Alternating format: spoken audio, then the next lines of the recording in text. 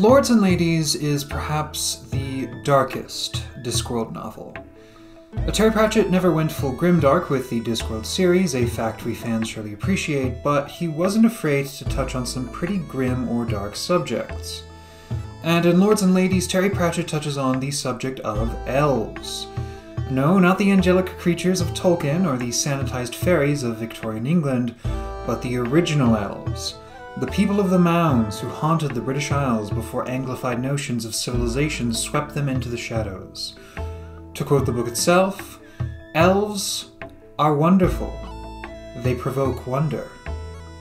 Elves are marvelous. They cause marvels. Elves are fantastic. They create fantasies. Elves are glamorous. They project glamour. Elves are enchanting. They weave enchantment. Elves are terrific. They beget terror. The thing about words is that meanings can twist just like a snake. And if you want to find snakes, look for them behind words that have changed their meaning. No one ever said elves are nice. Elves are bad. Yeah. You know this one is going to be good. What is Lords and Ladies? Having just returned from her trip to Genua, Magrat is surprised to find her boyfriend, King Verence, making preparations for their wedding. A wedding she never knew about. I mean, if Verence is going to go to all the trouble of setting one up, I mean, she won't say no, but this is still something of a surprise. Even more of a surprise, though, is this new batch of young witches who set up shop while Granny, Nanny, and Magrat were away. They're convinced that witches like Granny are old hat, and a new generation should take things from here. Granny is suspicious, though, especially since the sudden cropping up of crop circles indicates that the circle time is upon the land, a time when parallel universes converge and bleed into each other. This is something of a problem because it provides a perfect time for one particular parasite universe to make its way to the Discworld, a world whose inhabitants the people of Lancre dare not speak aloud, referring to them only as the Lords and Ladies. How does the world of Lords and Ladies work? While elves had been briefly mentioned in earlier Discworld books, this is where their characterization is finalized for the series.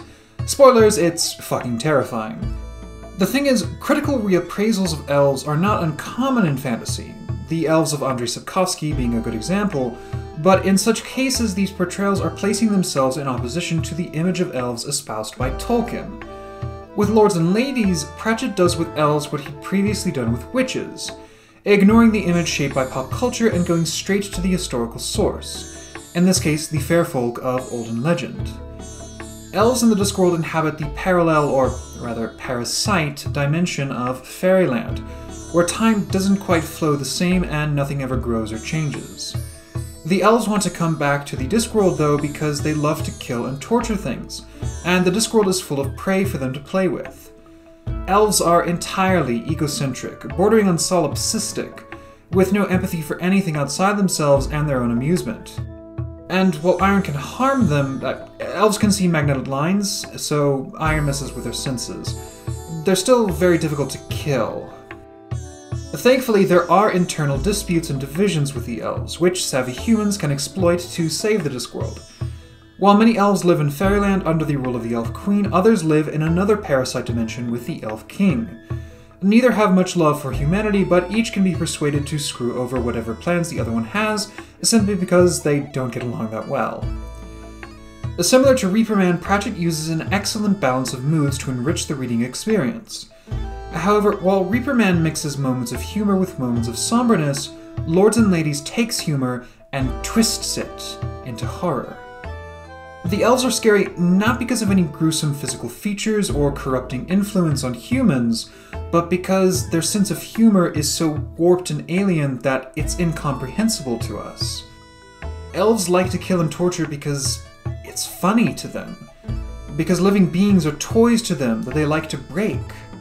And Pratchett is now skilled enough at writing humor that he can twist his usual jokes and whimsy into an alien terror. This book is also the first to establish the relationship between Granny Weatherwax and Mustrum Ridcully. Back when they were but young whippersnappers, the two actually courted, but Granny gave the romance up when she committed herself to becoming a witch. What's interesting about this is that, unlike wizards, witches in the Discworld are not required to remain celibate. Nanny Ogg has, after all, had several husbands and several more children over the years. And as Ridcully points out when he tries to rekindle the romance, he was willing to give up his future as a wizard to be with Granny. But even if it wasn't necessary, Granny willingly gave up her romance with Ridcully so as to harden her heart and make herself a better witch. This leads to the question, what does lords and ladies have to say? Magrat and her relationship to Granny and Nanny take center stage in this book. Just as in Witches Abroad, Granny takes an antagonistic, tough love approach to training Magrat. But in this book, Magrat finally breaks and storms away from the coven at the start of the story. Granny wastes no time in repossessing all of Magrat's witch things. Upon discovering a letter written by Granny to Verence, Magrat's anger reaches a fever pitch, and it all rather makes Granny seem like an outright bully. But then, as the circle time comes to Lancre and Granny is unwillingly visited by parallel timelines where her life took a different path, we start to get a better understanding of her upbringing and perspective. Granny is someone who thrives in adversity. If you bite her, she'll bite you back, and make sure that her jaws sink in twice as deeply as yours. Her own teacher, Nanny Gripes, refused to take her as an apprentice until Granny had camped out in front of her house for a full week. And now, Granny makes constant appeals to tradition and the good old ways. This is why she scoffs at Magrat's New Age mysticism and chides her whenever she suggests something that deviates from how witching ought to be, at least according to Granny. She keeps knowledge of the elves away from Magrat for fear that she won't understand the full danger. She mocks Magrat when it turns out that the armor she used to channel an ancient warrior queen was really just some junk and crockery, and she constantly berates, bullies, and belittles Magrat so that she will bite back. When it turns out that Verence is moving forward with the wedding because Granny explicitly told him to, Magrat is livid.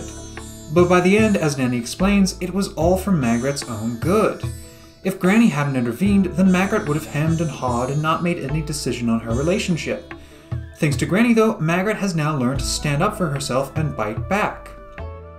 Except, that's not actually what happens. At all. Granny's decision to keep Magrat in the dark actually hurts her instead of helping her, and almost dooms everyone in Lancre. The legend behind the armor may be fake, but the armor itself helps Magrat fight the elves, and believing in the legend gives her the courage to save the day. And the plan with the letter doesn't work because of Magrat standing up and biting back, but because of her withering and going along with what other people tell her to do. You know, the exact thing that Granny wants to beat out of Magrat. Magrat does not react to adversity in the same way that Granny does. Instead of biting back, Magrat withers when intimidated. The training tactics that made Granny the best witch she could be simply do not work with Magrat because Magrat is different from Granny. Her motivations, personality, and interests are all wildly different from Granny's, so it may seem obvious that she would need a different set of stimuli to bring out her full potential. But Granny is insistent that this is how things have always been done, and therefore they're how they must remain. Here's the thing though, she's not really right. Magrat actually saves the day precisely by doing what Granny wouldn't. And while Granny scoffs when the new coven of young witches accuses her generation of stagnation in the witching field, she actually can't beat their challenge to a duel without cheating. The reading I got from all this, then, was that what works for one person won't necessarily work for another. And it's our inability to understand this that leads to the mistakes we make as parents, guardians, and teachers. Granny does what she does for Magrat's own good, but all it really does is leave Magrat with anger and resentment. Magrat can't be taught the same way Granny was taught because she's a fundamentally different person with a fundamentally different background. And it's all strangely reminiscent of a certain cultural axiom that's still in circulation today. Stop me if you've heard this one before. Hard times create strong men create good times create weak men, and weak men create hard times. This is a quote that gets tossed around a lot on the internet, but if you're not familiar with it, it basically just means that the children of successful, prosperous people are often not as successful or prosperous because, since they did not have to go through the same hardships as their parents, they are softer, weaker, and lazier than their parents. Here's the thing, though, it's not really true. For a deeper, more nuanced explanation of this idea's flaws, check out the Fremen Mirage article I've linked in the description, but for the purposes of this video, the essential mistake of this axiom is that it assumes that the key to success is hardship. Our parents became successful after facing hardship, therefore it was the hardship that made them successful. They wouldn't have reached their full potential if they hadn't been thrown into the deep end of the pool and forced to swim on their own. The idea then is that in order for the next generation to be as prosperous as the previous one, the hardships faced by the previous generation must be recreated as closely as possible. But you can't recreate the same hardships as previous generations precisely because such hardships were overcome. New generations have to face new hardships and new struggles. And the key to success for them is not in recreating what worked for the old generation, but what will work for the new one. Even in times of prosperity, there is the struggle to maintain and administer that prosperity, and that takes a different skill set than bringing that prosperity about in the first place. Lords and Ladies, then, is the story of Magrat coming into her own potential by following her own path. And it is also the story of Granny realizing that she was wrong, and learning to be better, acknowledging that there are still things she needs to learn. She is, of course, far too stubborn to ever apologize for herself, but in their last scene together when Magrat calls her out on something, Granny doesn't double down, something unthinkable up till then. And in her final conversation with Ridcully, she even lets slip this little acknowledgement. That's the thing about the future. It could turn out to be anything, and everything. She picked up a pebble. It hit the water at the same time as one of Ridcully's own, making a double plunk. "Do you think," said Ridcully, "that somewhere it all went right?" "Yes, here!" Granny softened at the side of his sagging shoulders. "But there, too," she said. "What?" "I mean that somewhere, Mustrum Ridcully married Esmerelda Weatherwax, and they lived..." Granny gritted her teeth. "Lived happily ever after. More or less. As much as anyone does." Granny and Magrat may not get along, but they understand each other now, and they recognize that they aren't better or worse than each other, just different. They're different people with different lives, skills, and triumphs. And after 2 books of bickering and bullying, they finally reach an understanding in this story. Final verdict. In Lords and Ladies, Pratchett showcases a masterful balance of humor and horror. This balance is what makes Discworld so timeless and beloved, and what elevates the book to a 10 out of 10.